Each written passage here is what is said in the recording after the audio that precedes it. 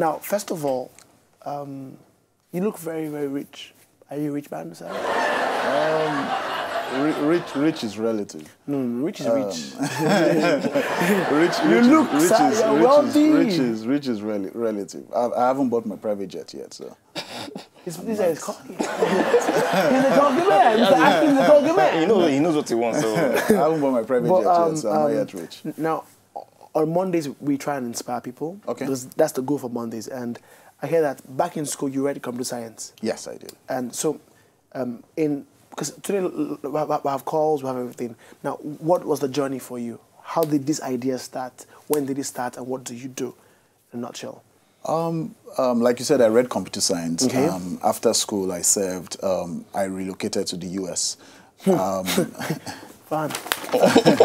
I relocated to the US, and in 2010, I came back home for holidays. And I knew, okay, yes, I asked what everybody was doing, and most people were either doing makeup or doing something related to weddings. So I saw more, let me say, I saw more of a vision that, okay, yes, this industry was going to be the answer to jobs at some point in Nigeria. Okay. So what happened was I went back and I started working on a magazine. And we started with the magazine, that was Wed Magazine, and after that we went ahead to do Wed Expo, and it's just been like that. So we've had different brands on that. What do you do specifically? In this space. In this space, I would say like you rightly said, I don't plan weddings. I don't plan weddings, and basically what I focus on is the business of weddings. So everything I do has to do with the business of weddings, either expanding the business of weddings or pushing out businesses that are into weddings. So basically everything we do is around the businesses of weddings. And it's amazing how this industry has boomed. It's almost as big as the Nollywood industry. Because what is that? Now people do pre-photo shoots. Is that part of your deal too? People now posing in gutter. People jump for parachutes. It's amazing. Yeah. So it's growing, and I always tell people like this is not the peak yet. You think so? No, this is not the peak yet. This is we're just starting. Because if you look at it well, if you can imagine how many weddings are going on now, or how people take into consideration what comes up on their weddings, you can now imagine when we as young folks now want to do weddings for our own kids. Wow, nice. So you can imagine what would happen then. Nice. So we're really just starting. Nice. Because our parents didn't have wedding planners, they didn't have all what we have right now. You understand? But they are still hiring these folks for weddings. So you can now imagine when we grow. I'm getting it. It's going to be a big boom. It's actually an unending market. But then, two questions. First of all, will I say you came from a poor background? Not really. We can't say because you're too clean. But then, do you have struggles in getting here? Oh, of course, of course. I didn't come from a rich background, not at all. But we know that you're a fresh young man. It's good. So what were the struggles? What was it about? Struggles as regards as in what I do. Yeah, the wedding expo, trying to birth this imagination of yours. Yeah, basically when I started then, you had lesser businesses than we have now. So it was more of you really had to surround yourself with the same set of people. But I knew that wasn't for long because just after our first exhibition, we saw a lot of people come in and say, oh, okay, if this person is doing this, I can do it too. So what we also do at the expo is it's also an avenue to inspire new set of people to go into the industry. Now you see people finish school and everything and they're chasing their passion.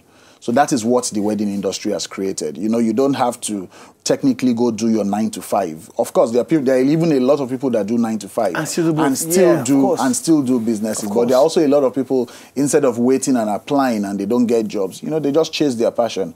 And I know a couple that have done pretty well for themselves. You know what? Very soon we'll go for a break. But before we go for a break, give me a figure. How much do you think is worth this industry in Naira? I would say it's in the billions, because if you look at let's take for example a hall on the island would cost you close to 2 million. Wow. And you can imagine how many Saturdays we have. You know and what? How many weddings I can't imagine that yet, man. My man. We're gonna do business together.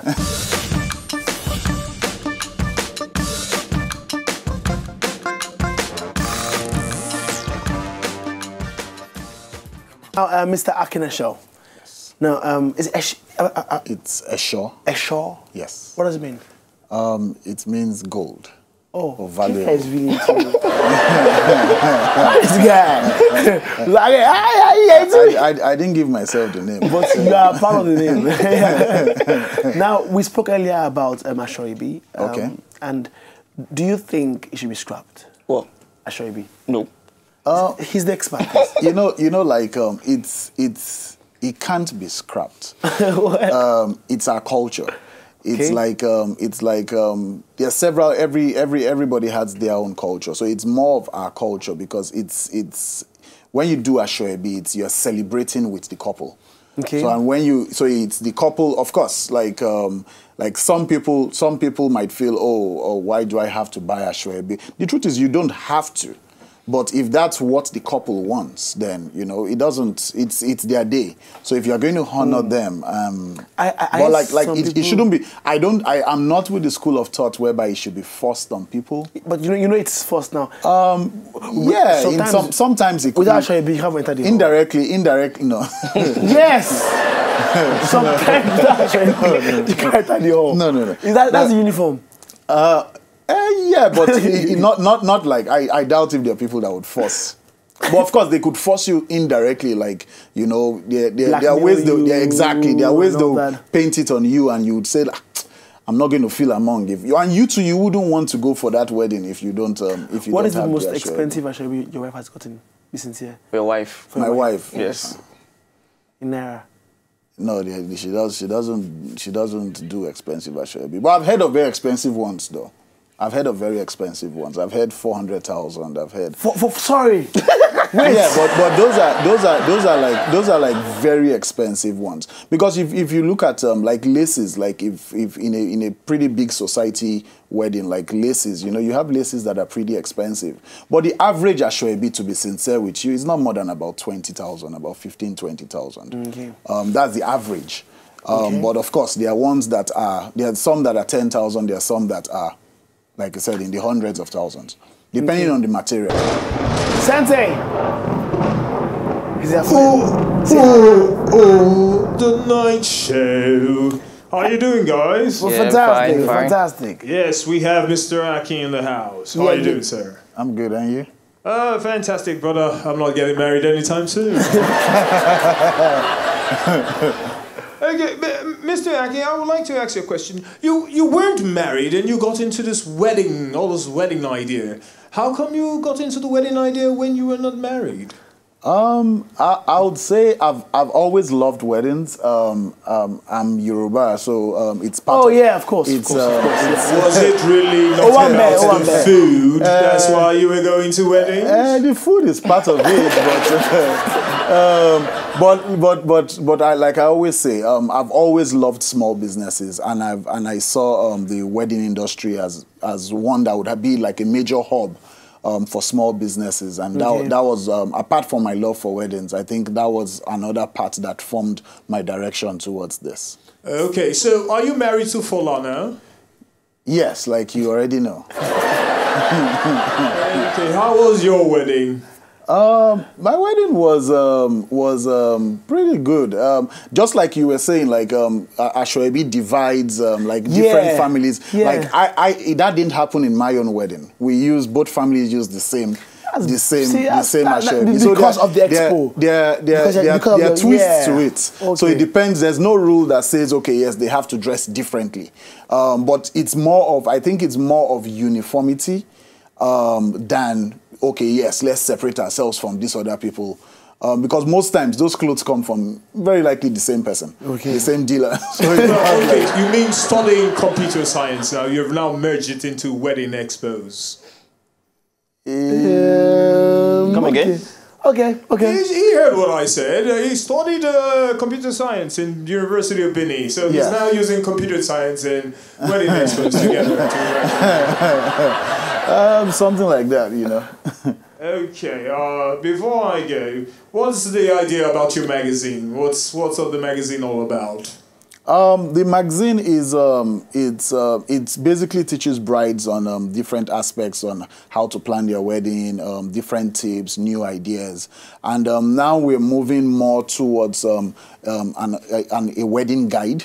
We're moving the magazine towards more of like a wedding guide that will come out once a year, and the first one will be in 2016, and it's going to be everything you need to know before. So it's if words would permit, more of like a wedding Bible, whereby you'd see everything you need to know about your wedding before you even start the process. Oh, fantastic. So that way it prepares you Mr. ahead Akin, of time. Mr. Akin, hold on. I'm looking into my crystal ball, and I'm seeing a very nice question to ask you.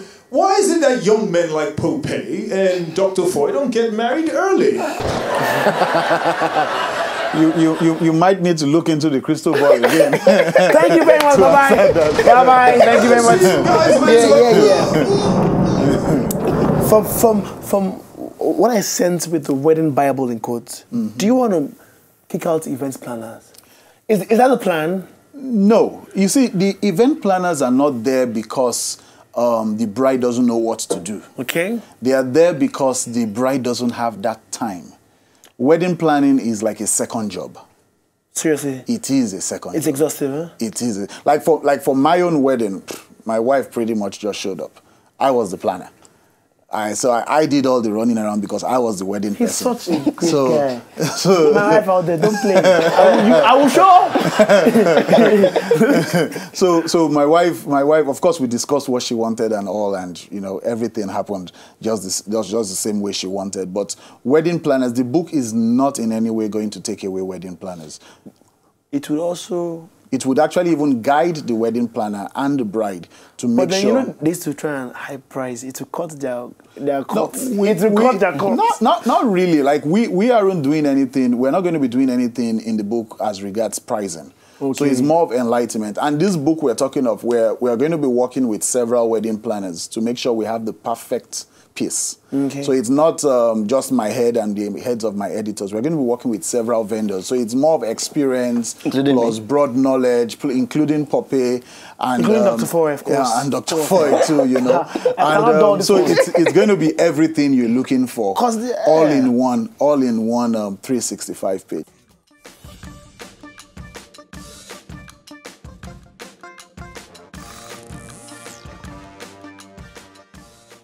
So, did you like what you just saw? I know you did. It's very simple. If you want to see more, just subscribe to our channel right now.